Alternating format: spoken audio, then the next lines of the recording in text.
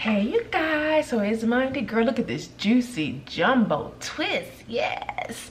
The last day of my blowout, y'all. Excuse me, last day wearing my hair blown out. That's a lot. Tomorrow's gonna be the last day because I'm gonna meet my friends for lunch, like I said. But this is very shiny, looking good. I haven't had a need to moisturizer after using that heavy ass Alakae Naturals. Girl, that stuff is heavy. That shea yogurt, I would definitely be using that as a moisturizer. Anyway, this is flat twists. I'm not doing a video on this because I've done so many videos on flat twists. But it's Monday morning. This man asked me 2 weeks ago, no, last week. He said, where can I go to get some sunglasses? And I'm looking at him like, you can go to any normal department store. He said, yeah, because after this cataract surgery, I won't even need regular glasses. And I'm like, well, if sunglasses will help you to not hit my damn car, I will go buy you 7 pairs of sunglasses at the Dollar Tree. No, I told him he could go to any, if he's looking for nice designer glasses, go to any department store. Hell, I said go to Ross, go to Macy's, you know, go to JCPenney, girl, they're going out of business. So yes, he's having his second cataract surgery Wednesday. So my hair is itchy, y'all, because it's been now, I'm in 9 days. And using that Alakae Naturals product, I think it made it even worse because that product is heavy. Yeah, I was thinking about using it today. It's been about 2 days. I was thinking about using it today as a moisturizer. I'm not going to at all, only because my hair is dirty. But what I did 2 days ago is I used some witch hazel just on my scalp, and it cleared it up. It cleared it up about 75% of it up. I'm gonna use a little bit more today when I reset my hair. I know I'm gonna set them a little bit smaller. Anyway, y'all know where I'm at, so I'm about to do a little venting. Look, I know I said I will only video on the weekend. Did I say that? I don't know. My goal is to try to film mostly on the weekend unless something happens like today. So today was to be my day to go into one of our office locations here to provide support for one of our trainings. Our office is about almost an hour away from me. And so the company that purchased us office is literally 15 minutes from me. And so this is where we're having one of our trainings. Sorry, y'all, one of our trainings this morning. So I already told the trainer that, hey, I'm going to be coming down. Just yesterday, I told him that, hey, I'm going to be coming down there around 9ish. I actually ended up getting there at 8:30. So I go in, and you have to have a badge to get into the building, which I didn't have, but I did have my badge from my current badge, okay? So, because I just don't have access to this building, but I do have access to our building. So anyway, I get down to this building, sign my name in, following protocol, and just waiting for the security officer to come in to buzz me in upstairs so I can go to this training again and to provide support for the trainer. So a couple of minutes later, I didn't have to wait long, and she came around the corner, apologized for me waiting. I was like, oh no, it's okay. And so she's like, well, what are you here for? I said, I actually work for this company. I let her know what sub company I work for, basically the company that they acquired, and that I'm here for so-and-so training. She's like, okay, well, who's your point of contact?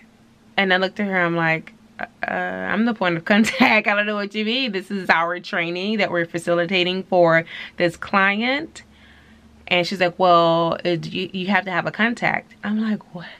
So I was confused. I'm like, but I work here. And she's like, yeah, I understand. But if you don't have a point of contact, you at least need to have the name of a supervisor or someone who can escort you up to the room. I'm like, okay, let me email the trainer. So I emailed the trainer, and I knew that he wouldn't be able to come down and get me. He's in the middle of training. A few minutes passed by, and y'all, I'm like, I'm over it. I'm over it. I'm gonna leave. So I said, you know what? He's not gonna respond to me until his break, and that's gonna be a couple of hours away from now. I was only gonna be here, you know, just to provide support. So I went home around 9 o'clock. I just turned around and went home. She apologized and said she was sorry, but you know, she's just doing her job, like I said. So I went home. Literally, the trainer didn't even email me till 11 o'clock. He apologized and said he totally forgot, even though I just emailed him the night before. Today has been a bit of an emotional, taxing day for me. I had some footage earlier that, sorry, let the footage, here we go. I had some footage earlier of me on here. I was crying and all, I was slobbering and shit, but I had to delete it because I want you guys to not feel depressed or sad when you see my videos. I want my videos to ultimately make you feel better, but this is real life, okay? It's my life and what's going on and the emotions that I am experiencing. I want to share it with you guys. So why I was crying was because it's over my child, over my baby Jabby. So it seems like every other day when I have picked him up from school, the teacher is always telling me something wrong with him as far as his learning ability. Oh, I've had to move him. Oh, he can't focus. Oh, he can't get through his worksheet. So today she tells me, and mind you, she also told me that he couldn't write his name and that it took him 15 minutes to write like the first 3 letters. And I was like, are you serious? So I'm taking her, you know, information and sticking it in, and I'm coming home, and you guys have seen me. I have material at home and we go through it, and he's cool at home. He can get through it. So when I got in today, when I dropped him off, she pulls me to the side and she's like, yesterday it took him an hour to get through the worksheet. So I'm like, okay. I'm like, wow. She's like, you know, he missed all the activities. He didn't get to go outside. I'm like, wow, okay. I said, well, I've been working with him at home. I said, but you know, like this morning, it took me 15 minutes to get him to say a sight word because he just wasn't getting it. Right now they're doing sight words, which is really coming at this age, and it's just not sinking in, you guys. So I was really upset about it. I cried on the way home. I called my best friend crying, who calmed me down, because I'm like, oh, I'm gonna have to hold my baby back for kindergarten or something. And she's like, Vivian, take what the teacher says with a grain of salt. Some children just learn differently, as I know this, and I've mentioned this before. Some children just learn differently. It doesn't mean that he's behind. It doesn't mean he has a learning. She said JB's very smart. It doesn't mean that he has a learning disability. It's just that he learns differently. He may learn differently from other children. So spoke to my husband about it, and he's like, JB's smart. He's just, it's hard for him to focus. So what I think I made the mistake of doing, and I can own up to it, I immediately, when she initially told me that he had a hard time getting through his worksheets, I immediately printed out tons of worksheets, and I've showed you guys what this look like, what they look like. And I have him to sit down, and I sit with him and we go through the worksheets. But the problem is that JB is not learning that way because he's just not. So I fell back. And I'm like, okay, how can he learn? He learns more hands-on like most kids do. He learns through play. So what I'm doing is I'm looking into different ways to help him to learn at least his sight words. So that way by the time he gets to school, he could feel comfortable enough to actually sit down and focus on the worksheet. But I had no idea that these kids were learning how to read in pre-K. And hopefully reading in kindergarten. I had no clue, and my husband was surprised too. He was like, what? So that's one of the things I don't like about our education system here. The good thing about the school that he is going to is that, say once he gets into 2nd grade, and if he's struggling in a certain area, then they may put him in a 1st grade, I don't know, like English class. Or on the flip side, if he's more advanced in math, and he's like, I've already done this, then they'll put him in a 3rd grade math class. So that's good. So, you know, that makes me feel better. But I'm like, let's just get through kindergarten. Let's get to kindergarten, please. So yeah, that had me a little bit upset, but I'm not gonna worry too much about it. He's gonna get it. I know he is. So cooking dinner. Tonight we're gonna be having beef. My husband picked up some beef, some assortment of meat from Whole Foods. So this is one of the few things he actually does know how to cook. So I asked him how he makes beef when he cooks it, because it's so good and it's really tender. And I'm gonna follow his instructions on how to cook it. because I think it'll be really good. And I have this ginger garlic stir fry kit that I got on sale at Fry's. It was only $2.99, but those carrots are looking a little raggedy, so I'm gonna pick those carrots out. Including in here, excuse me, are Brussels sprouts, kale, and bok chow. There's carrots in there too, and then there's a ginger pouch of seasoning there. You have to excuse that. So I'm gonna pick out those carrots because they look nasty. Because I have my own shredded carrots, and I have here some peppers. Yeah. Oh Lord. I have some ginger. I'm gonna slice up some bell pepper, and I have my own shredded cabbage to add to this, all right? And then I'm gonna be making some jasmine rice with that, which shouldn't take no time, okay? My pantry, I think I'm going to make... Oh, no. Oh, Lord, y'all. I'm in my comatose.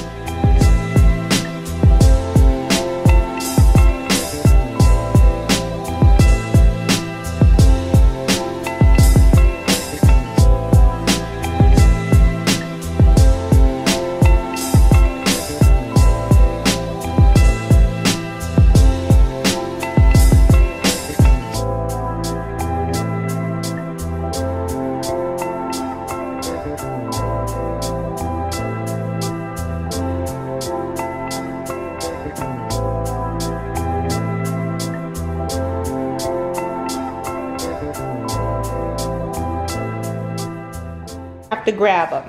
So we have on here 3 different sight words. Now I want you to find this one that says saw, S-A-W, saw, S-A-W? Okay. saw. I want you to find all the ones that say saw, S-A-W. S-A-W. Yes, pick that one up. Now find another one that looks like it. Oh, there it is. There you go. Put them together. All right, keep finding them. Keep finding them.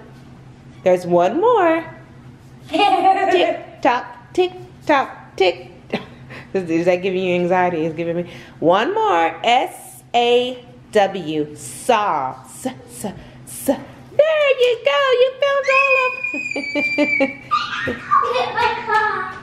So it's Friday. I have some things to catch up on work. I'm waiting. That's the thing about my job, at least the field that I'm in. It's a lot of waiting on other people before I can actually complete a project. So right now I'm waiting on additional information so I can complete this project. That I did a little activity with him where I put all the words on some sticky notes. Not all of them. I did maybe 3 or 4 of his sight words, and I made him find the ones that look the same. So he did really well with that. We're gonna do it again possibly Sunday, and just I'm gonna think of some other activities or other ways to incorporate sight words into learning. Yeah, he did really good, baby.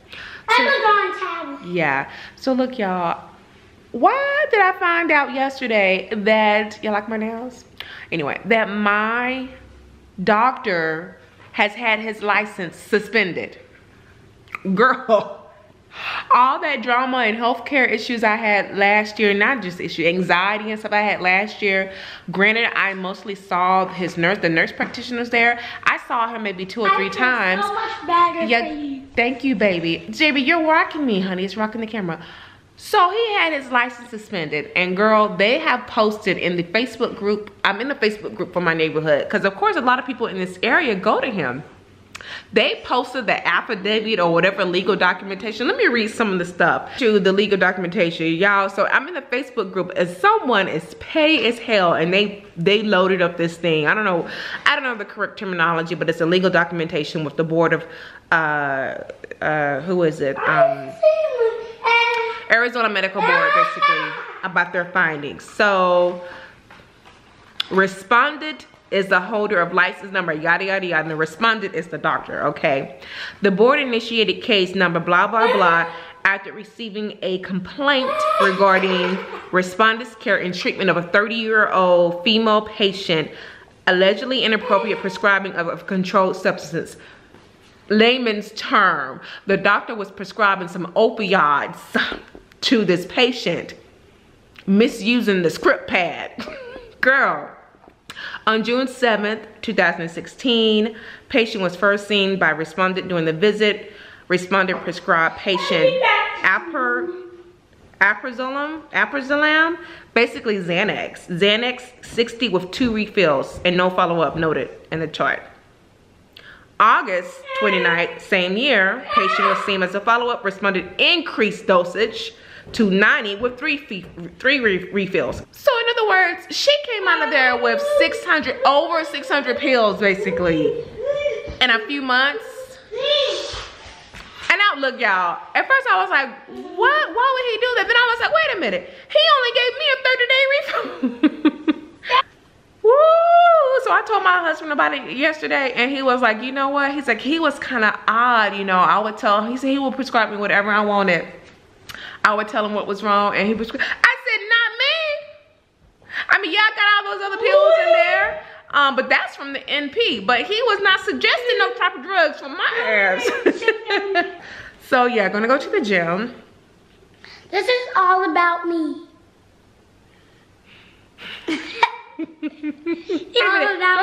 Go show them your Pac-Man game. Y'all, I could not stop laughing. I said, what? He's obsessed with Pac-Man now. I'm like, how are you playing Pac-Man? He's like, I'm hiding. I mean, what are you y'all, he has, I'm hiding right here. Let me see. Y'all, he has figured out how to keep the Pac-Man in the corner so the ghost can't. so I'm like, Jabby. He's like, yeah, I'm playing, but I'm hiding right now. You so silly. You want me to help you? Wait. Good morning, y'all. It is Sunday. Oh, my camera. JB has my old camera. That's now his camera for his vlogging. I need to load up some of your videos, baby. Yeah, see you. It's raining. It is raining. Go to Fry's. We're gonna go to Fry's. Me a donut. We're gonna go to Fry's. We're going to the grocery store. And then we have a birthday party to go to later on today, which I'll do a little vlog of that. At this point, this video is going to be 25 minutes or so. That's 25 minutes or 8 minutes. Are you done? 10 minutes. Are you done? Can I record and then you can record? No. I'm full still. Yeah. Yeah, the reason why I have to keep going to the store is because these people, between my husband and JB, they eat everything up in the house. I mean, my husband would get so hungry, he'll start just snacking on JB snacks. I'm like, just your big 6'4" butt sitting up there eating goldfish. I'm like, no, we all got our own snacks. So, we have. What else is going on? My husband is getting his car fixed Monday. I made him an appointment for a local collision place, and yeah, it's gonna be $500 out of pocket for each car, but we're gonna do them separately. Next week I'm gonna be keeping my neighbor's little boy. He's the same age as JB, and JB and you know they're friends and they play around. He's a little boy. If y'all saw him in his birthday vlog, he has his hair to the side long. He is so adorable.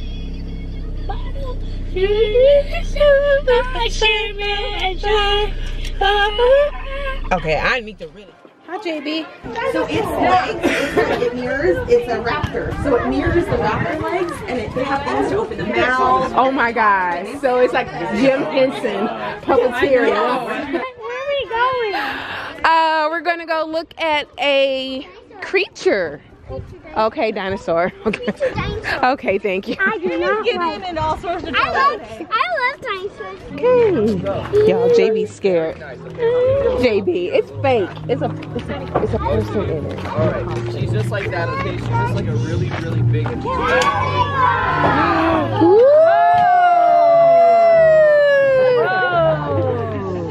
where's the birthday boy?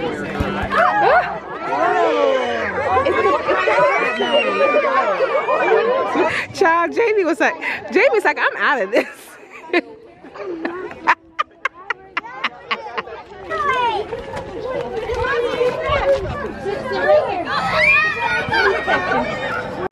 Hold on. She's also a trained lifeguard. She knows the. Swim, ready? Swim. You put it right. Right there, hit it hard, baby. Wow.